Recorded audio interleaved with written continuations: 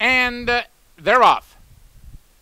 Away and running, Ticket to Alaska breaks for the lead, but quickly there goes Heather's Gold, now moving up and going to the early lead. Along the rail is Always Special, and the last horse away is High Time Valentine as they link up with the main track. Heather's Gold has the lead, and along the rail, Always Special attacks now to challenge second. Up on the outside, Moonlight Graham is now third, 1 length farther back. VIP, who is into the bit, moves up from between horses, a bit closer now to be fourth. A length and a half farther back, Ticket to Alaska is fifth, and High Time Valentine is the trailer, but there's only 5 lengths from front to back as they circle the far turn. Heather's Gold and Harry Hernandez, they have the lead up front by a neck. Always Special secures racing room along the rail and runs at the leader second.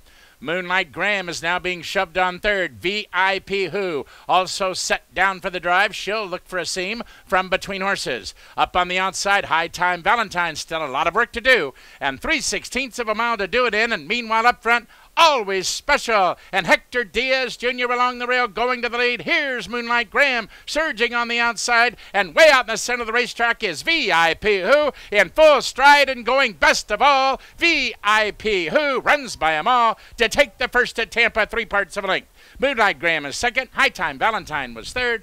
And it's a $1 superfecta 84.30. Next up, second race.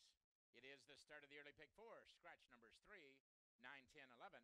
It will be run on the main track at a mile and an eighth, and post time at 12:47 and 22.